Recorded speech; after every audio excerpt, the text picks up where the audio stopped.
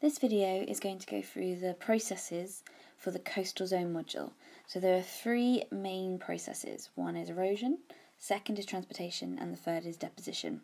So erosion is defined as the wearing away of the coast, which is the edge of the land that touches the sea, by the power of the waves. The material that is broken off is then carried away by the waves. So to get both marks for your definition of erosion, you need to have this idea of it's a wearing away of the coast by the power of the waves, but then the material is carried away by the waves itself. There are four different types. There's hydraulic action, abrasion, solution, and attrition. And I'm going to go through these with you so that you know how to define them.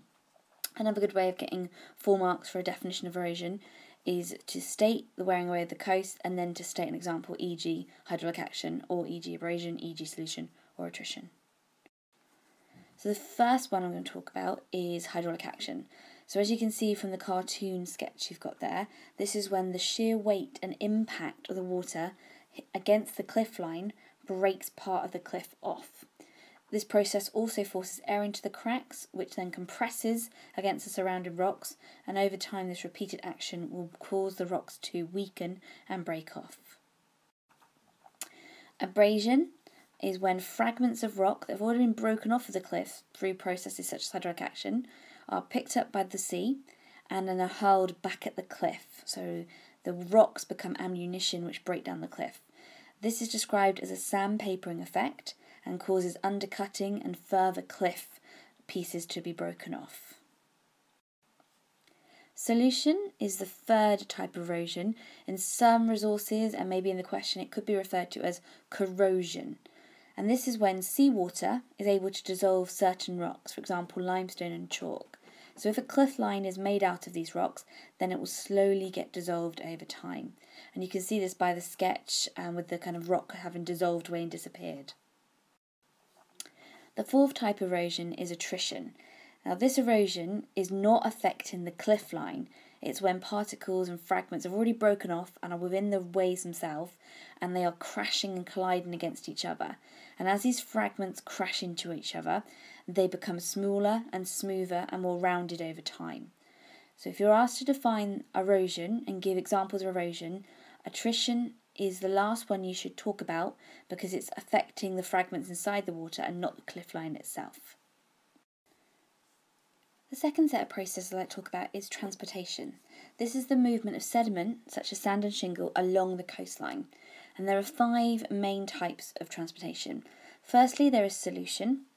And be careful, don't get confused with solution as an erosion method. They're about exactly the same, but solution for erosion means dissolving. Solution for transportation means that dissolved material is then transported as a solute in the actual wave water, the seawater itself. The second method is suspension, then there's saltation, then there's traction.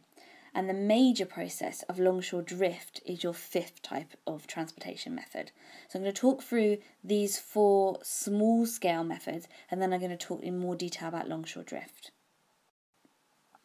So this graphic here just shows you in action the 4 small-scale processes of transportation. So the top photograph, this one, okay, is traction, and this is where large pebbles are rolled along the seabed. So they don't have enough energy, the wave doesn't have enough energy to physically pick them up, so it's got enough energy to kind of roll them. So these are large particles. The second small-scale process is that of saltation, and saltation is the hopping or bouncing motion. So pebbles are kind of leapfrogging, okay, along the seabed.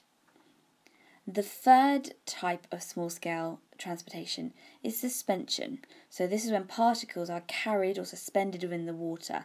So basically they are floating within the body of the water. And the 4th type of small-scale transportation is solution. So this is where dissolved chemicals from limestone and chalk are carried as dissolved material within the water. So just like dissolving a paracetamol in water for the dissolvable paracetamol. So you dissolve it, you can't see it anymore, there's no solid to it, but you know that it's in within the water. And that's what happens with the process of solution. So there's traction, saltation, suspension and solution. And these happen within the waves of our seawater. The fifth method of transportation is longshore drift, and this is the major type of transportation at the coast. So from the graphic in front of you, you can see that we've got an annotated photograph to show the process of longshore drift. So starting down in this corner, we have the prevailing wind direction. This is the dominant wind direction that the wind is blowing in. This will cause the waves to flow in the direction. So as you can see, that wave is coming up here, so our waves are going to enter the coastline at an angle. Okay. As the waves go up the coastline, the energy is transferred up, and we call this the swash. And because of the prevailing wind direction, the waves go up at the same angle, so that's our swash. So our waves always go up at an angle. Due to gravity, our waves will go back down the beach as backwash straight, or as right angles to the coastline. Then the waves come in again at an angle, so our little penny the pebble that was being carried goes back up the beach. Is then going to come back down straight due to gravity, up again at an angle due to prevailing wind, and then back down again as backwash due to gravity. So over time, our beach material that the waves are transporting is moved along the coast. Okay, so when you come to draw a diagram of longshore drift in your exam, you need to make sure that you label on prevailing wind direction. You have an arrow showing the prevailing wind direction. You label on swash, and you have an arrow showing the wave swash going up.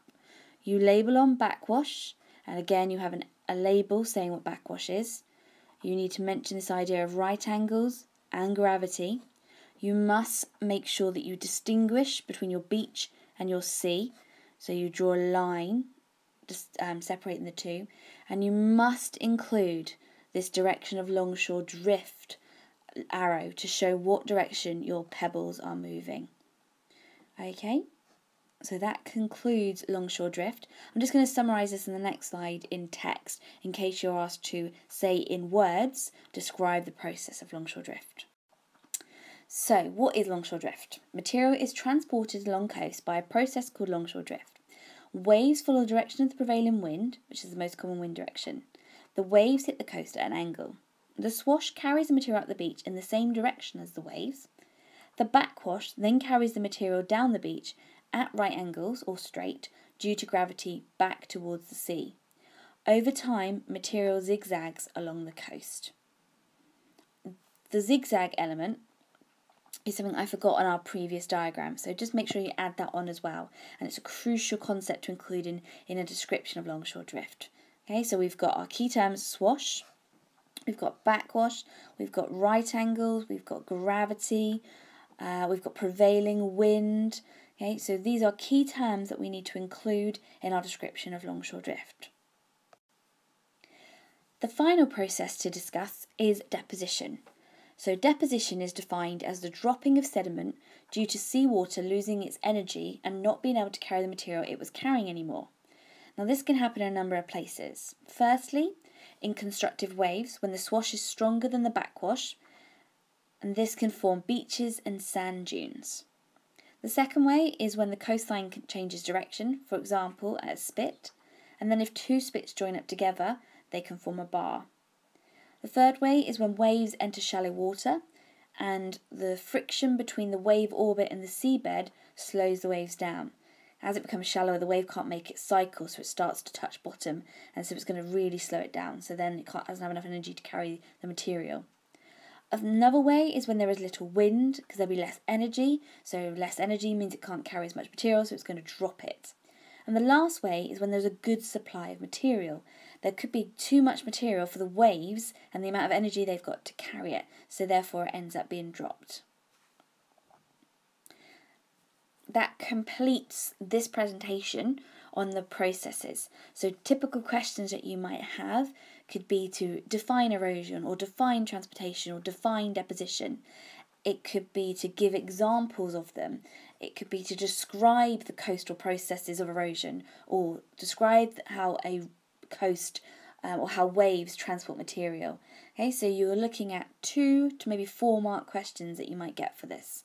Okay, so revisit this presentation as many times as you need, but make sure you can define and name all the processes for erosion, transportation and deposition. And with deposition, that you can link to what type of landforms occur as a result of the process of material being dropped. Okay, good luck.